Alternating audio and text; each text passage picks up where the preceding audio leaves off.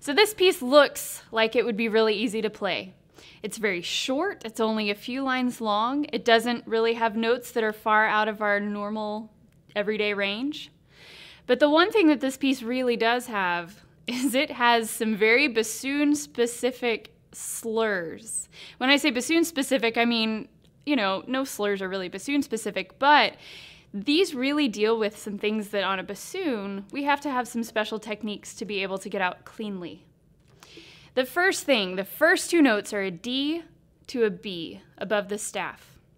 This is a prime candidate for flicking. If you don't know of flicking, I will tell you about flicking. Hopefully you learned it when you first started learning the bassoon, and hopefully it's not new information. But if it is, we actually have two flick rules that happen all the time. The flick notes are A, these are all right on the top of the staff. Your A on the top of the staff, your B flat, your B natural, your C, and sometimes your D. All those notes right in that overblown range. When you're playing these notes, there are two times that you're going to flick. If you tongue one of these notes, you're going to flick it.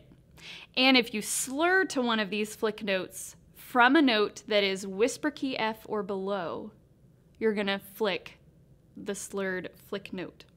So, this first section of the piece, the D to the B, it's not tongued, so you don't have to flick the B because it's tongued, but that first D is a note that is below your whisper key F. Therefore, we have to flick the slur to make it clean. If I don't flick the D to the B, I might get some cracks.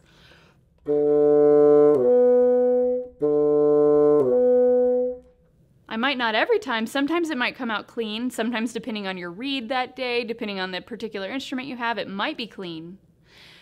But we want it to be clean every time. We want the day of the audition to be clean. We want every time you play it to be clean so that you just eliminate all of those what ifs. Hopefully it's clean. So we need to flick. You're going to start with your thumb on the whisper key. And a really good exercise is just to slur all the octaves because those all are going to require flicking. Let's start on our low A and slur up to our A that's on the top of the staff, that flick note. For this, your A flick key is this long one that is 1, 2, 3, the third one up above your whisper key. So you start with your thumb on the whisper key, play your low A. While you are playing your low A, this is the really important part, while you're playing your low A, lift your thumb and get it in place so that when you increase your air speed, you also just barely flick. I don't have to go all the way down, I just have to literally flick the key and get right off of it. Some people like to hold down these keys, they call them speaker keys. For me and my bassoon, it creates a different tone than the rest of the instrument. So I don't want to do it because it doesn't have that nice rich, it sounds a little more instead of.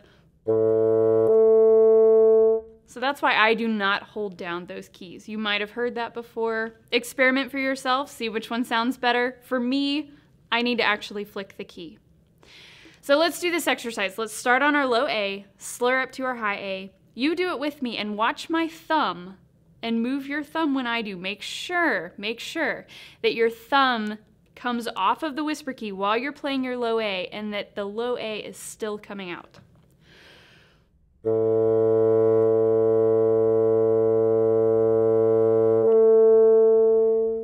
Let's do it again. You saw my thumb moving around while I was still playing a low A, right?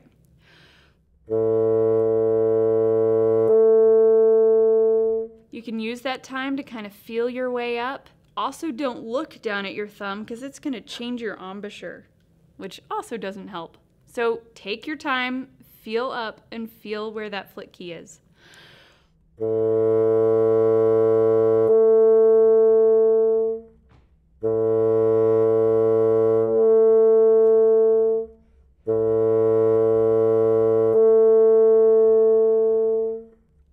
If you need to try it on your own, keep practicing. All the flick practice you do is fantastic practice. It just makes you a better bassoon player. Now let's do it on the next octave. Let's do B flat to B flat. So start with your whisper key down, same thing, pick it up, but now we have a different flick key. The one above, the fourth one up, is our flick key for everything else. So we call this our A flick key, and we call this our everything else flick key. So we've got A and everything else. Let's do our octaves on B flat now.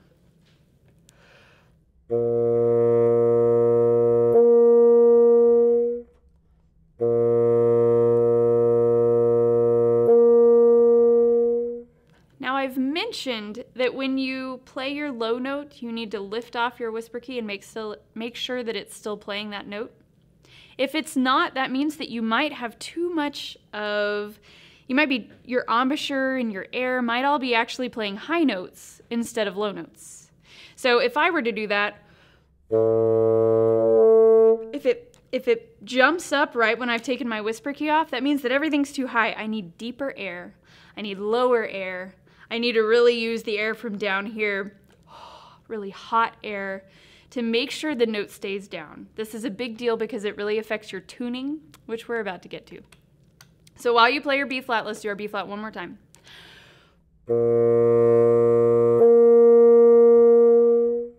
The next one is B natural. Uses the same everything else flick key, the fourth one up.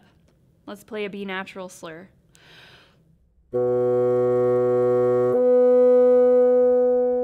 Do it again.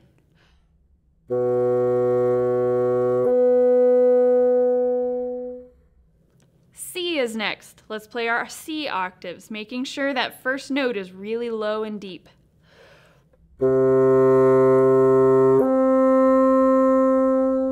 Try it again.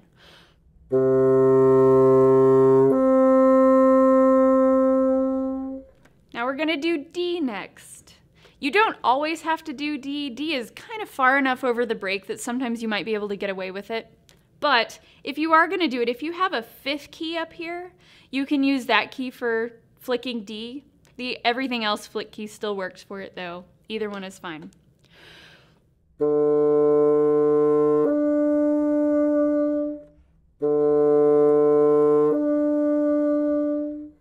Okay, let's do this whole flicking exercise one more time. We're going to go all through the octaves. So we're going to play A, B flat, B, B, C, C, D, D, all the way up. When you're playing, make sure that when you take your whisper key off, the note is low, and then really listen and increase your air so that that next note, the higher octave, is in tune with the bottom octave. We're starting to listen to these kind of drone sounds to make sure that our pitch doesn't get high and sharp.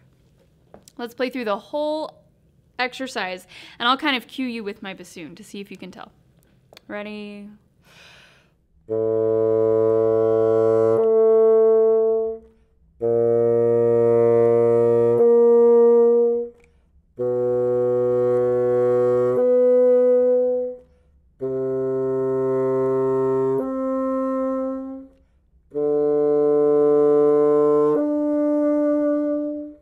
Excellent. To get you ready to start playing this piece, this time really increase your air during the low note so that when you reach the top note, your air is already even more. It's already ready to play the top note, and then you just have a slight embouchure adjustment to play the top note. Let's do it again. Ready?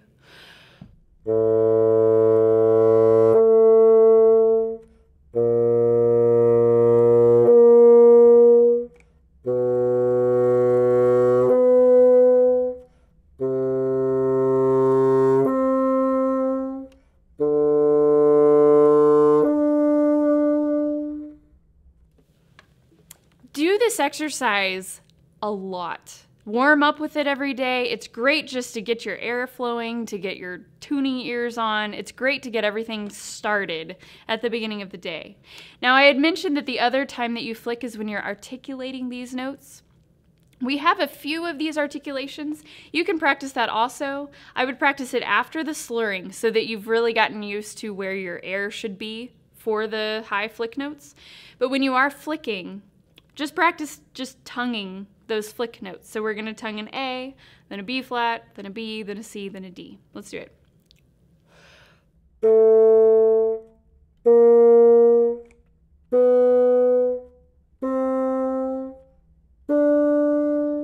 Listen for clean attacks. You might hear, do you hear that little junk at the beginning of the note, that's the purpose of flicking. So maybe flick a little harder. Maybe make sure your air is really firm. Let's try it again.